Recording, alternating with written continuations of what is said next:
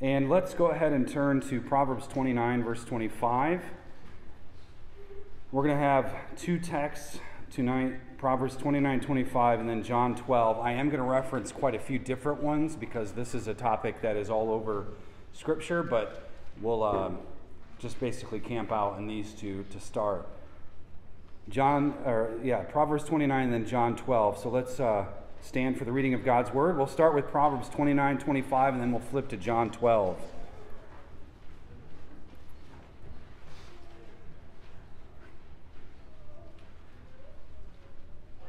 Proverbs 29, verse 25. These are the words of God. Trembling before man brings a snare, but he who trusts in Yahweh will be set securely on high. In John chapter 12, verses 42 and 43. Nevertheless, many even of the rulers believed in him, that is Jesus, but because of the Pharisees, they were not confessing him, for fear that they would be put out of the synagogue, for they loved the glory of men rather than the glory of God. Let's pray. Our Father and blessed Lord, who caused all Holy Scriptures to be written for our learning, grant us so to hear them, read, mark, learn, and inwardly digest them, that we may embrace and hold fast the blessed hope of everlasting life, which you have given us in the grace of your Savior, Jesus Christ. And amen. You can be seated. Well, last week we kicked off our new series, Life Together, by examining how community works, and more specifically, what or who, in this case, unites us, and what obligations come as a result of said unity. I printed out some more of those sheets, and they're there in the back if you would like to take one. We went over those from John Owen, and it's just a helpful reminder of the obligations, what comes in behind that unity that we have in Christ. And it is Christ, I argued, that who unites his people, not programs and budgets and buildings and coffee bars. Further, we are called upon to guard and keep this bond of peace as self-governed, responsible creatures united by and united into covenant. The fruit of the gospel the Holy Spirit applies to you, and that fruit is meant to be exhibited and it is meant to be distributed to others. But there are certain things that can get in the way of communal life or community, correct? There are some things that can serve as a blockage to that. Rather than contributing to the health of the community, it is possible to contribute unhealthy things. I think that's rather obvious. Bonhoeffer writes, "If my sin appears to me to be in any way smaller or less reprehensible in comparison with the sins of others, then I am not yet recognizing my sin at all." So within the context of community, there is no doubt that sin, which of course we know arises in the hearts of men, it can spill over, it can spill out, you can make a mess, you can affect others because of that. We know that that is a possible thing. And it doesn't even have to be sin either. It could be sin, and oftentimes it is, but it also could be foolishness. Sometimes just simple foolishness can clog things up as well. And moreover, vaguely saying sin without identifying its roots doesn't really help things either. So perhaps the most pernicious sin that disrupts any community is what we're going to talk about tonight, but that is the problem of man-pleasing. The Puritans would call it man-pleasing or flesh-pleasing. Us moderns, we talk more in terms of people-pleasing.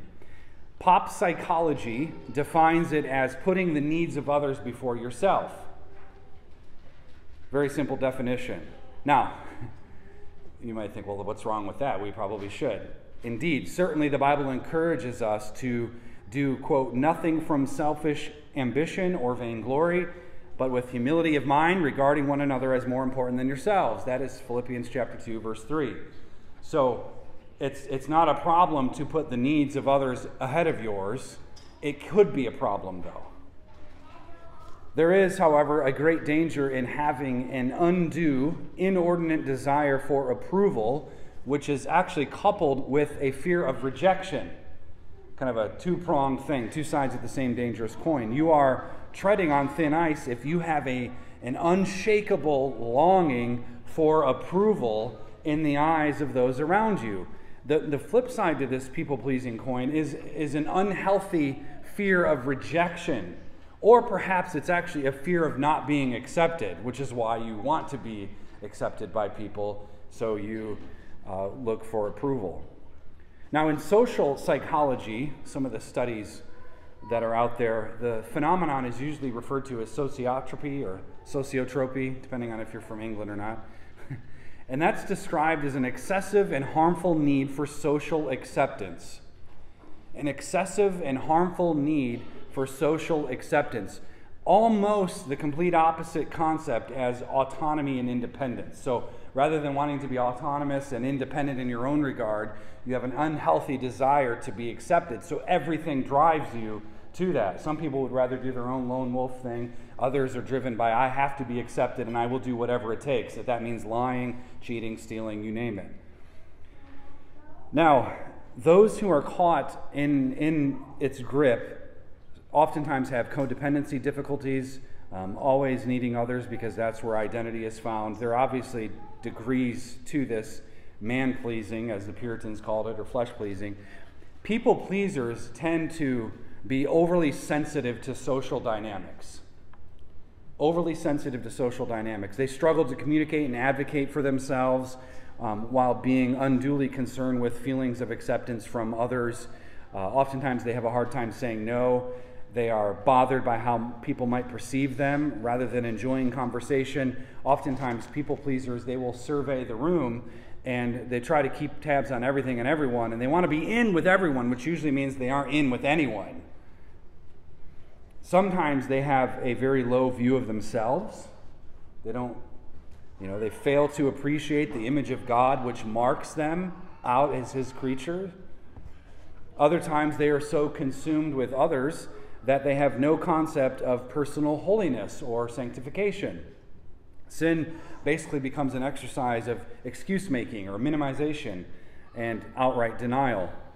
Driven by insecurity, people pleasers are prone to apologizing for everything, for fear of potentially upsetting someone, anyone, for a decision that they have made, or even a decision that they are about to make. Instead of letting his yes be yes, or her yes be yes, and her no be no, the very thing the Bible commands of us, their hypersensitivity, or we should say their hypersensitive reactivity, doesn't allow for such definitive answers like yes and no.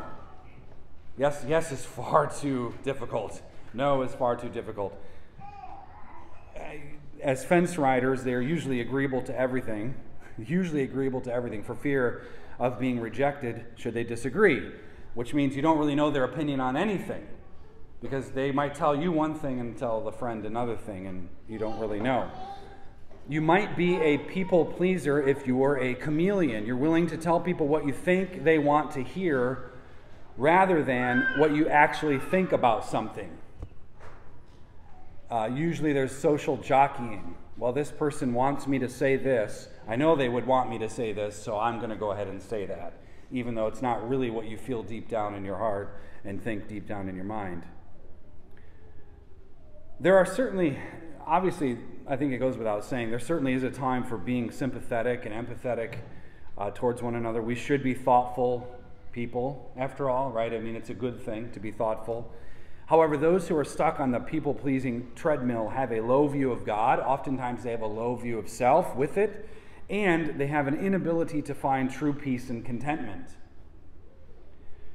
There's a fine line between doing something out of genuine care and doing something with a heart filled with pride and a mouth full of guile. Proverbs 26:24 through 25 reads, "He who hates disguises it with his lips, but he sets up deceit within himself. When he makes his voice gracious, do not believe him, for there are 7 abominations in his heart." So, Scripture warns us of 2 things. 1, beware of the silent one who does not clearly communicate, and beware of the noisy one who does not clearly communicate either. Proverbs 10:19, we're going to come back to this in another week, but Proverbs 10:19 reads, "When there are many words, transgression is unavoidable. Let your words be few. When there are many of them, transgression is unavoidable." People-pleasing is far more than a social problem. It's actually a theological problem. We've been talking some of the social dynamics to set this up, but it's actually a theological problem as well. Because of sin, insecurity has entered into the human populace, and as a result, our hearts become unstable, our hearts become unsure, and our hearts become unconfident. A thrice unholy problem for the human heart. As justified in Christ, yet still battling sin people, we are prone to double-mindedness. We're prone to double-mindedness, and thus we are prone to fakery, and we are prone to man-pleasing as a fruit of that. The direction of the human heart goes one of two ways, and pertinent to our discussion today, it can be said to be pointed in these two ways. First, the human heart can be latched onto God with a healthy reverence and fear and trembling of God, or second, it can be latched onto self with an unhealthy fear of man. I love what Bavinck wrote. He said, "Both excessive love of and contempt for human beings is wrong." Two ditches. Excessive love of, and he's speaking, of course, helpfully in our context, and contempt for human beings is wrong. Each of us has a responsibility to worship and serve God as He is, seeking to please Him above all else. That is the de facto position of everyone who confesses Christ. Your job in life is to please God first and foremost. And thanks to His Son, you can do it. And it is a thing that can be accomplished. We'll talk a little bit about that later. But we need to be able to come to that conclusion. We all are tasked with worshiping and serving God as He is. Not as we wished Him to be, but as He is. And we want to please Him above all else. You may disappoint people. You may disappoint the person next to you, behind you, in front of you. But if that disappointment comes because you are trying to please God above all else, then so be it. Furthermore, each of us also has a responsibility to love, serve, and bear with one another, but only when it's set within the confines of God's judicial determinations. So you need to know what God's Word says in order to understand what it is that God expects of us. And that's kind of what we talked about last week. There are God-given rules and patterns for going about interpersonal relationship, again, last week, but we are not free to create our own standards. We are not free to create our own standards with pride at its root and displace a fear of God with a fear of man. We are not free to revel in our insecurities. We are not free to create our own social psychology. We are not free to perpetuate an unhealthy, sinful fear of man. That's off limits. We're not free to do that. And to do so is sin, and sin, of course, requires repentance. Now, pop psychology, it's one of those things that sometimes they get things right just because they're made in the image of God. They sometimes get things right. They'd often undervalue the real problem with man being sin, and therefore usually it's something else. Blame your parents, that's it. There's more to it. And you can read Rush Judy's Revolt Against Maturity to see some of that. But pop psychology does get some things right. They have some helpful tips, but unless you get to the root of it all, you'll never actually change this unhealthy, sinful disease. And we'll call it a spiritual disease. Now let's look at our two texts. Start in Proverbs 29, verse 25. Trembling before man brings a snare. Trembling before man brings a snare, but he who trusts in Yahweh will be set securely on high. If you have an ESV in your lap, you have a verse that says, the fear of man lays a snare. The LSB has chosen to translate the Hebrew word there as trembling, which I really, really like because I think it really gets to the heart of the word. Fear tends to be misunderstood. You have that conversation with kids all the time because fear is, what do we mean by fearing God? Or what are we supposed to do with that? Does that mean we're supposed to be scared of God? Well, maybe scared from a position of assurance because He's holy and we've sinned against Him. Maybe there's that level. But Or does fear actually mean that we're supposed to simply revere him and respect him? And so I think trembling is a great choice here, because you could almost translate it as well, quaking. Quaking before men lays a snare. Trembling before men. Being so devastated by the other that you're shaking in your boots. To tremble before men brings a snare. It's a baited lure, and it traps you like a wild animal caught in a snare. If we trust Yahweh, the Bible says we are safe and secure. And in the next verse it says that seeking the face of a ruler for justice doesn't work unless it's justice is seen as something that comes from God. So there's kind of two verses that kind of go together. But the point here is that having an unhealthy fear of and trembling for man and before men, mere mortals, is not safe. Scripture warns. It's not safe. But it's actually, not only is it not safe, it's something that traps you. It makes you vulnerable to destruction. That is the imagery of a trapped wild animal. Matthew Henry writes this. He said, "Many are ashamed to own Christ now, and he will not own them in the day of judgment. But he that trusts in the Lord will be saved from this snare." Putting it in the context of confessing Christ. Many in the early church would be told, "Do you follow the Lord Jesus Christ? And if you do, we will kill you." What are you going to say in that moment? And many were persecuted. Many were burned at the stake. Many were thrown to the lions in the Colosseum. But do you tremble before men, or do you tremble before God? That's really where the rubber meets the road here. Christ must be treasured, must be held up as supreme, and valued above all if one is to escape the trap of man-pleasing. Jesus tells us in Luke 12 that we ought not to fear the one who can destroy the body, but fear the one who can destroy both body and soul in hell. In other words, don't fear the devil, and certainly don't fear men. Fear God most and above all. King Saul found himself trapped after failing to obey Yahweh. You remember that he was to put everyone to death when they went to war, but he left one of the kings alive. The prophet Samuel confronted Saul. Samuel went to Saul and said that God had rejected you. God's rejected you as king over Israel because you didn't listen. And Saul confessed in 1 Samuel 15:24. We often forget this, but here's what he said. He confessed that he feared the people instead of fearing God. Samuel confronted Saul. Saul feared the people more than he feared God, and thus he lost the kingdom. Destruction ensued. Flip to the New Testament, John chapter 12.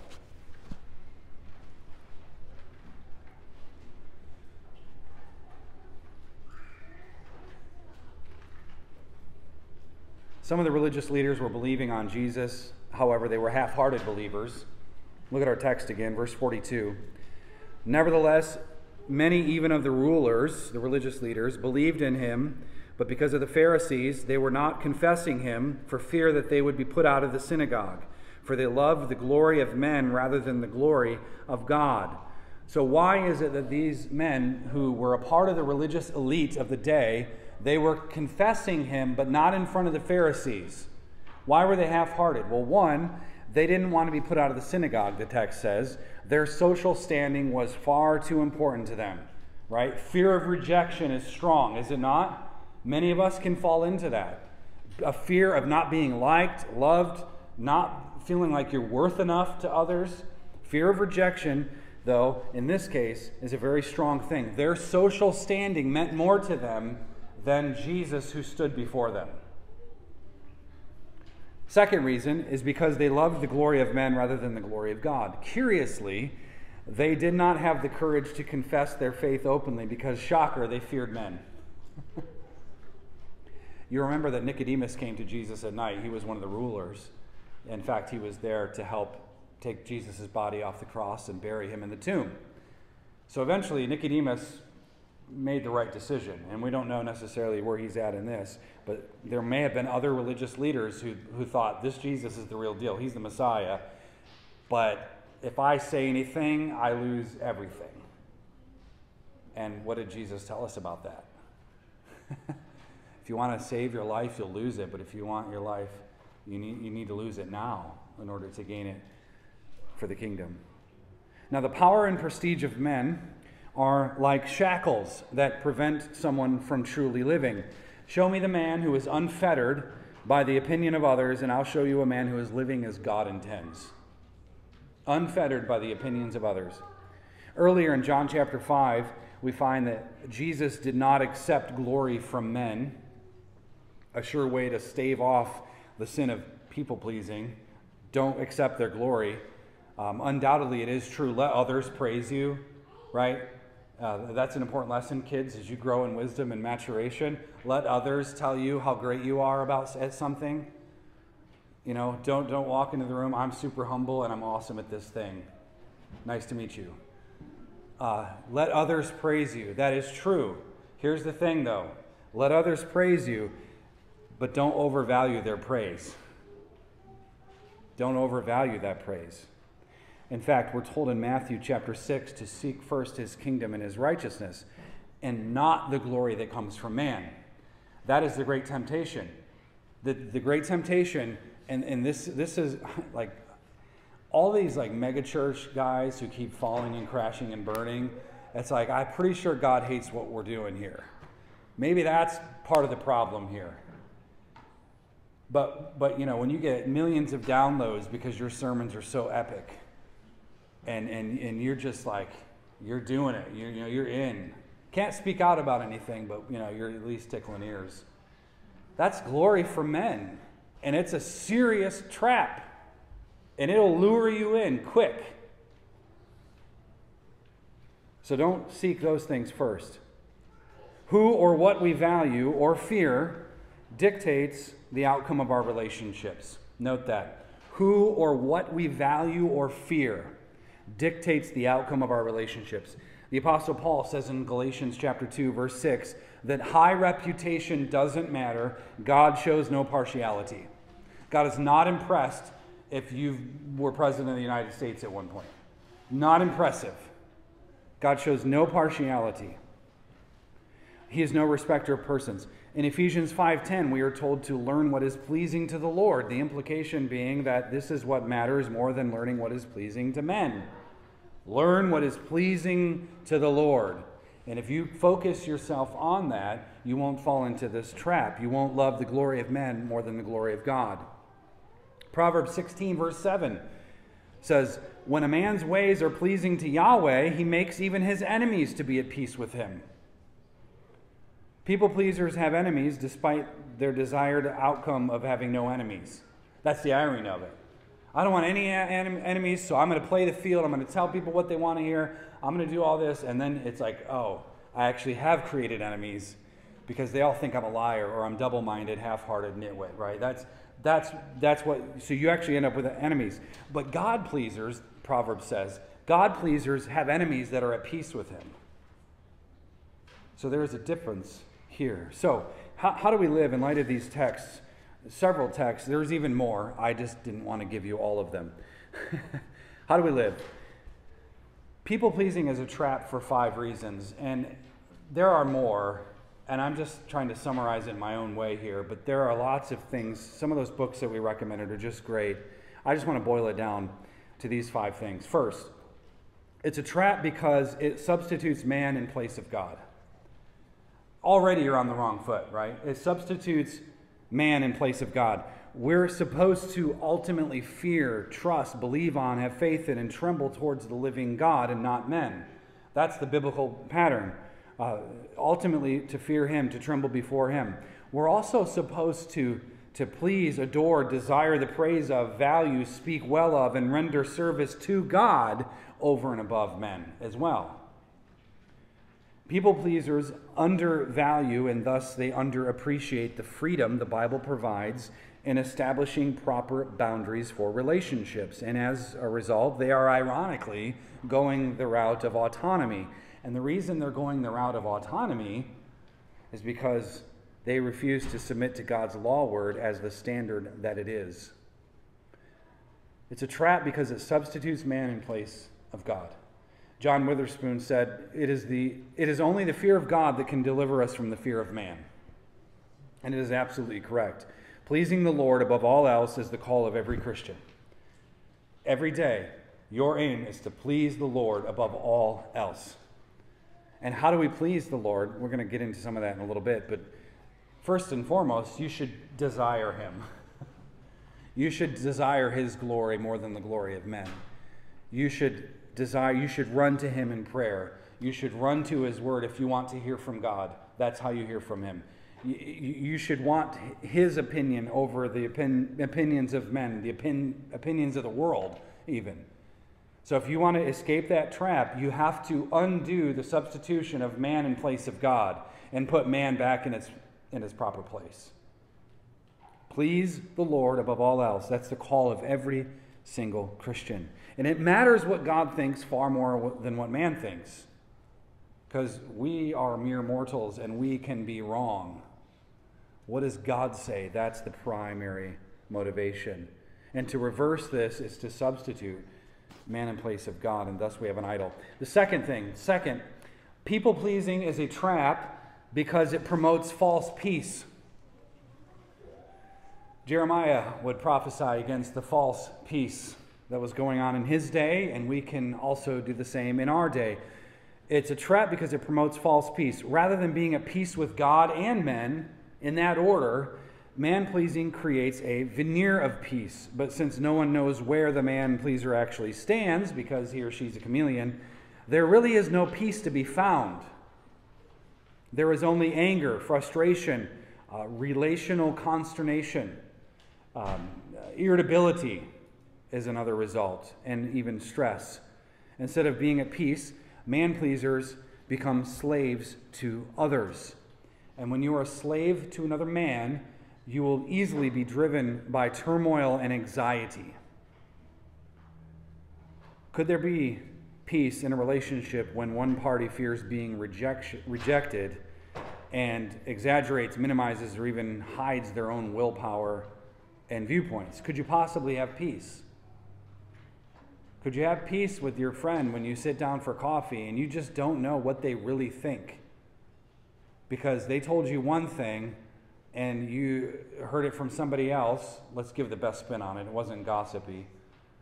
You heard from somebody else that actually they were thinking this. How do you even know? There's no peace there. There's no peace in the relationship. Can there be peace with man-pleasers when they are willing to do anything and everything to be accepted by others? Can there be peace in a relationship when pride is at the root? Man-pleasers do not see their sin, nor do they see the damage they are causing. Thus, there is no peace. There is only false peace, pretend peace. And here's the thing. When there is a lack of authenticity, a lack of authenticity or genuineness that ought to mark all of us, when there's a lack of that, there can only be this temporary illusion of peace. If you don't have the peace of Christ in your life, no amount of flattery and people-pleasing will give you that peace. Third, people-pleasing is a trap in that it reaps negative consequences. I just mentioned the self-inflicted inner turmoil that's foisted upon the man-pleaser, but there are other negative consequences that come along with this. Pride causes this type of person to minimize their sin and their folly while exaggerating and inflating their own virtuousness. You know, what I did or what I said wasn't that bad, but here's what I do to serve the church. Right? So we play that game of like minimizing the devastating effects of sin, but elevating our own perceived value and worth, and we create this problem with others especially. Pride, we know, begets more pride, and the inner life wastes away. Pride is something like bitterness that'll eat at your soul. Bitterness tends to be a little bit more like physically nauseating. Pride tends to just puff up. You don't notice its effects as much. But pride begets more pride, and your inner life wastes away. How do you know you have too much pride in your life? How do you know? Because, I mean, there is a level of pride in terms of accomplishment and sense of belonging and service to the kingdom, no doubt. But we know what we're talking about here. Pride in the sense of autonomy, self-righteousness, glorying of man and myself. That pride. How do you know you have too much pride in your life? Are you ungrateful to God? If something good happens to you, do you pause, immediately go to God and glorify Him for it? Whose hand of providence are making it happen? Are you grateful to? Are you ungrateful? That may be a sign of pride in your life if you're ungrateful to God. Are you prone to speak instead of listen? Oftentimes, we might look at someone and say, "You're telling me about your problems, and you can keep talking, but I know the answer. It's because you're dumb." No, you're not. That's not. That would be not the best response. But you might think you're just being foolish. You're not thinking about this the right way. And you just want to tell them. Like, somebody tell them. Are you quick to want to speak, though? Or are you quick to want to listen and be a good friend and hear them out? And then say, "Well, have you thought about this?" After they're done and they ask you. How do you know you have too much pride in your life? Do you fail to admit when you're wrong? Do you fail to admit when you're wrong? And I don't mean just mutter beneath your breath like, "Yeah, I was wrong." But go to the person and say, "I was really wrong here." Because if you don't have the humility to admit that to someone, you have too much pride in your heart. We're still on the pride thing. Are you generally discontented with your present circumstances?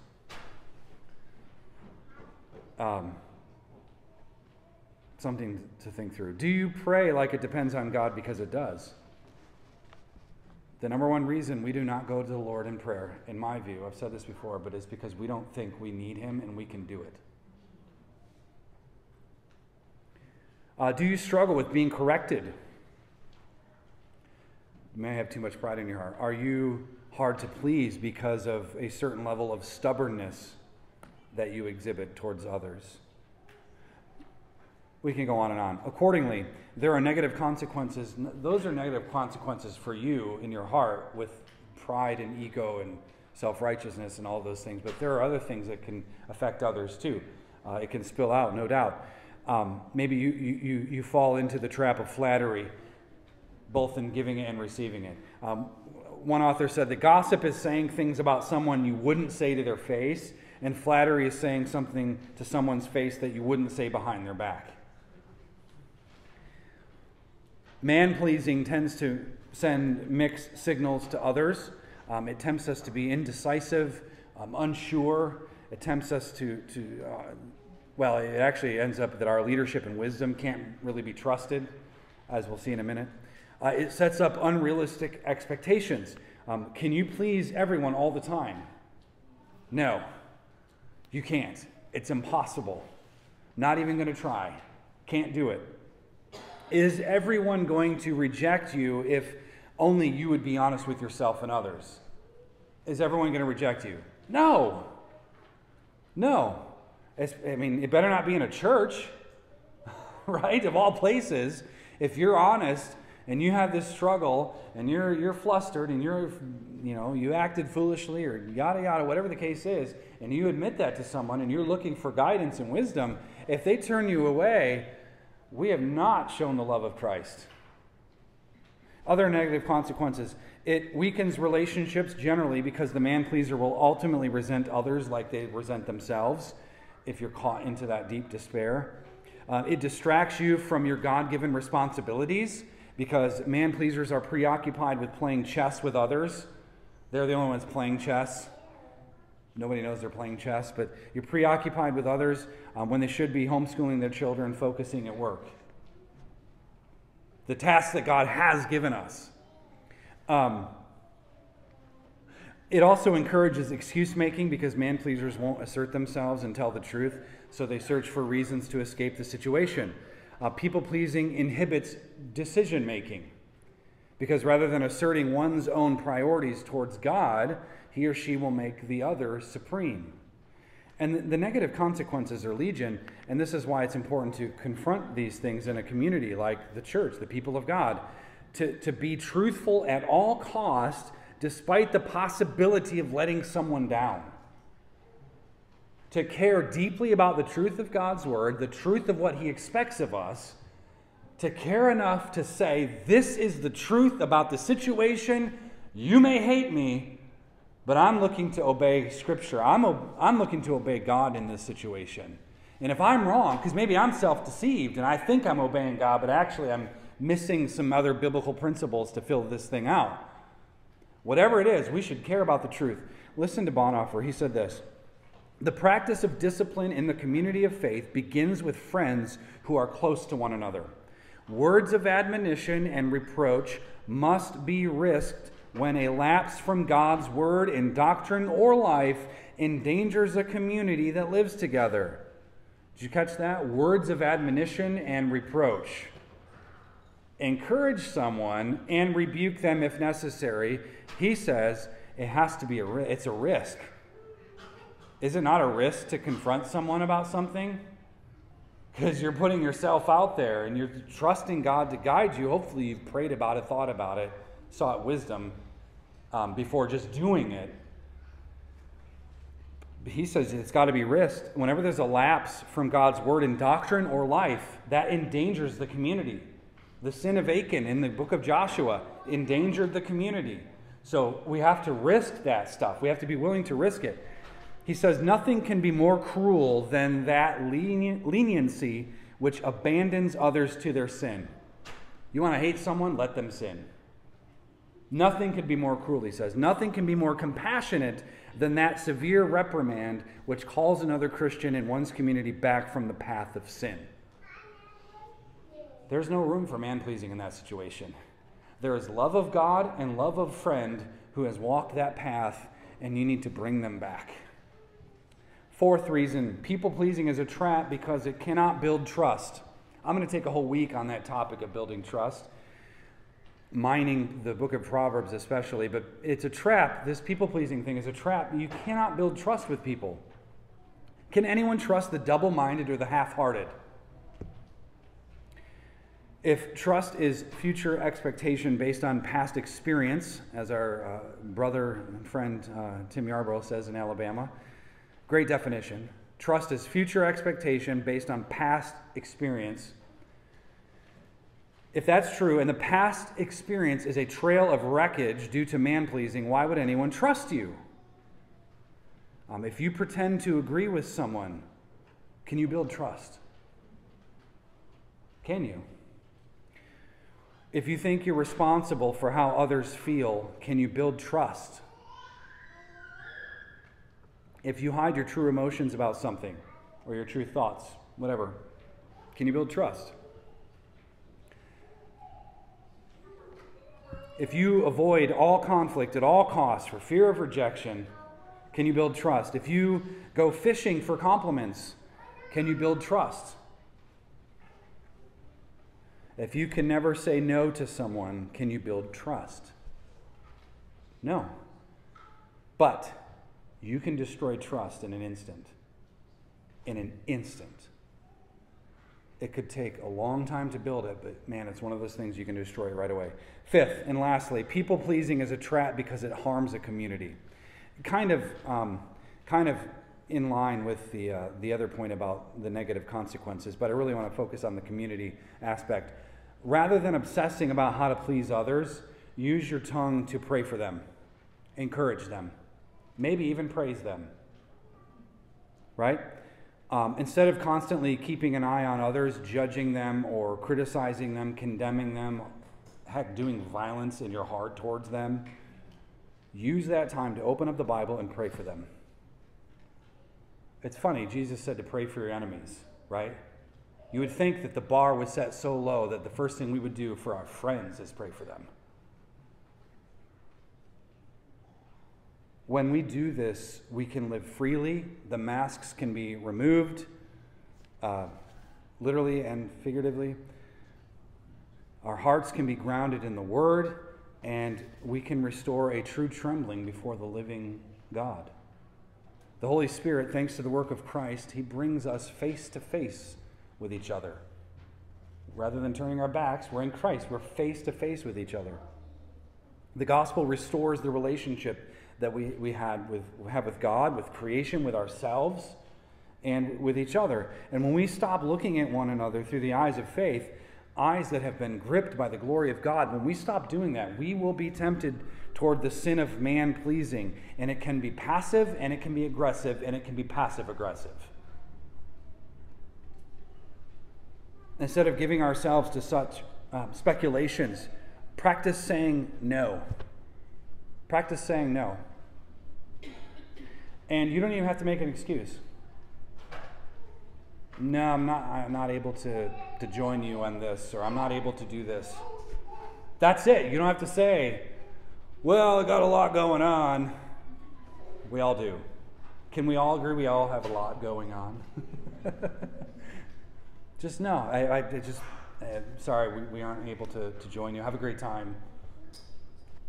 That's it.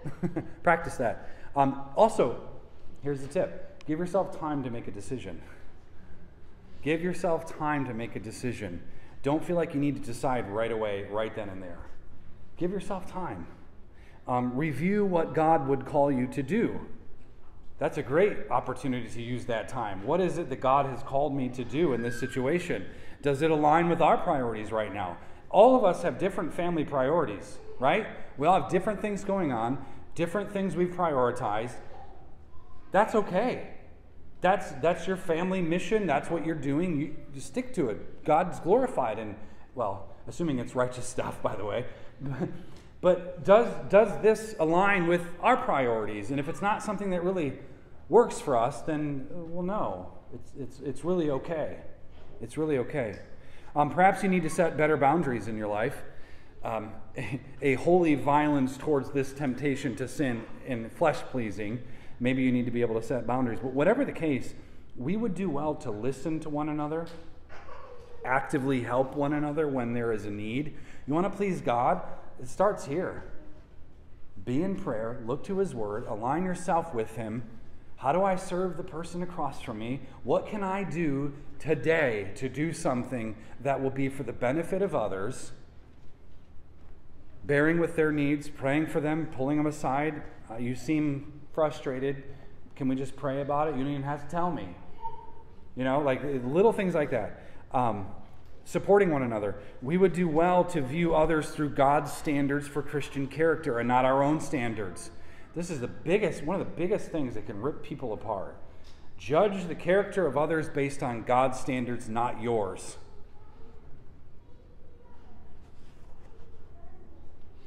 We would do well to practice genuine and true and deep and abiding forgiveness, too. Don't overvalue relationships, but don't undervalue them either. The Bible kind of puts us in that tension. Be content with what God has placed before you. Don't avoid idealization land, fantasy land.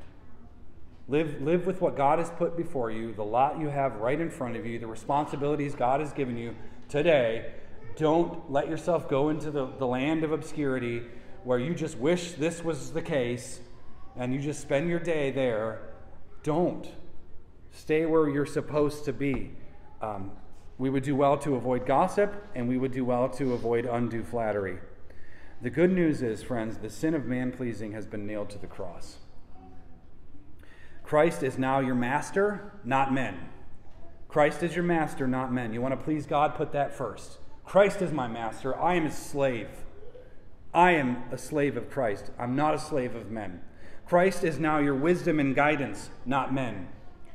Christ shows no partiality, but men do. In his book, Pleasing God, R.C. Sproul reminds us that the Lord is who we strive to please. Strive to please the Lord first. Anything that comes out of that to please others in a positive servanthood sense has to come from there. Otherwise, you'll be guilty of trying to put the cart before the horse. After our failures, our sins, our foibles, and our foolishness, we rise up again in faith, striving more and more each day to please God by living and walking in his word light. There is, friends, forgiveness for this grave sin, and there is hope in the gospel. Richard Baxter writes this, and we're going to end here. This is a great quote. Richard Baxter, Puritan writer, 400 or 500 years ago. He said this: "An humbled soul that have felt what it is to have displeased God, and what it is to be under his curse, and what it is to be reconciled to him by the death and intercession of Jesus Christ, is so taken up in seeking the favor of God, and is so troubled with every fear of his displeasure, and is so delighted with the sense of his love, as that he can scarce have while to mind so small a matter as the favor or displeasure of man." Little ancient English here. You have displeased God. You're driven by a pleasing God. You're so delighted in who he is. Let's just try to translate this. There's no foothold in your mind when you're focused on the pleasure of God, pleasing God. It's nothing to try to please men. You're not given over because you're solely focused on pleasing God. He says God's favor is enough for him. God's favor is enough for him, and so precious to him, that if he find that he hath this, so small a matter as the favor of man will scarce be missed by him. That's the antidote. It's Christ. It is in Christ we have this favor. We have the favor of God. We have the gospel. And in Christ we can have this peace. Cease striving for the approval of men. Cease fearing their rejection. Embrace Christ. Behold Christ. Find your peace in him. There would be no room for any of this should you fear and tremble before the living God. Let's pray.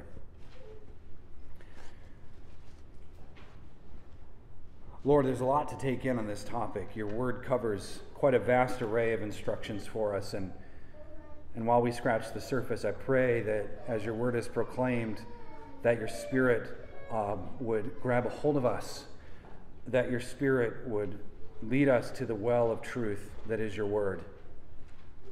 Father, as we sing and partake of communion, as we go and eat together, Lord, we glorify and honor you.